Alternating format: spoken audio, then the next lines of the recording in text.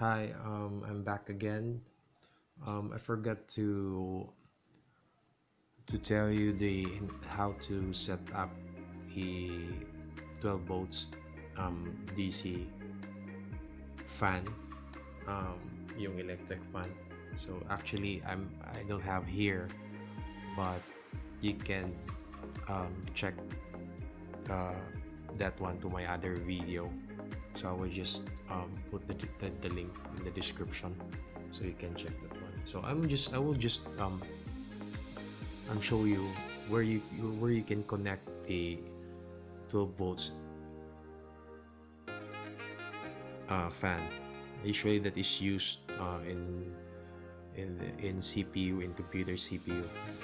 So ang gagawin, ang purpose nun is, of course, you need to um, distribute the heat inside the box. So ang gagawin natin is dito mo yung ito yung lamp mo, ito yung yung bulb mo. So dito mo yung ilalagay yung electric fan, yung maliit na electric fan na yun. So I will just put some pictures in the description and yung link. So dito mo yung nilalagay, at saka yung hangin na ibubuga niya, of course, it will pass here in the incandescent bulb, and then it will cycle inside the box. So para ma-distribute yung heat sa box na yun. So ang tanong is where you can connect the wire. So of course, the same thing with adapter. Adapter, meron siyang negative at positive. Of course, meron yung negative at positive. So, ikukunik mo lang kung saan yung nakakonek yung dalawang wire for the 12 volts adapter. Okay? So, since dito yung nakakonek, so ito yung positive. Okay? So, dito yung negative. So, dito mo lang yung ilalagay. So, dyan sa dalawa. So, you can combine, or you can combine the positive wire ng adapter, and then yung positive wire ng yung fan na bibilin mo, yung 12 volts DC. So, and then also you can combine the two negative from the adapter and yun sa fan na yun, and then simply connect the combined wires, the positive and negative. Of course, you need to be careful that you need to check kung saan yung negative at positive doon. Anyway, nakalagay naman dito, as you can see.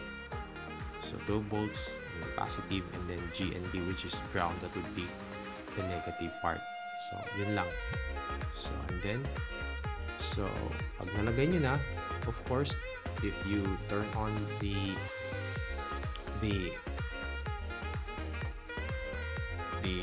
incandescent bulb, automatically yun ding tawag nito, yun ding electric fan na yun is magto-turn on din. So sabay sila. So if this bulb will turn off, the same thing, yung fan na yun is will turn off. So yun. So yun lang yung trabaho niya. So sabay siya sa tawag nito, sa incandescent bulb mo. And then also, I'm using 25 watts in my incubator. I use 25 watts, but you can use higher than that. So you can use, I think you can use 60. It's up to you.